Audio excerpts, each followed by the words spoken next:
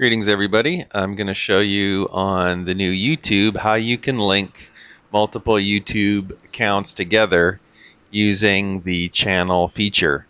So if we go to my channel, which is just /user and then my user account name, which is Joshua Scott Paul. Then when we're on my account, I'm on my channel. This is my channel and I'm logged in. You have to be logged in.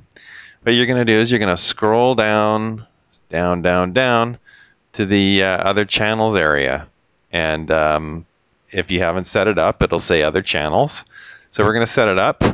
And then we're going to put in a name for the channel. Like you might want to put out, check out my other account. It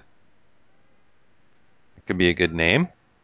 And then what you might want to do is, after you've applied it, check out my other account, you're going to put in your account name. So my other account name, actually my friend's account name is Rich Panama.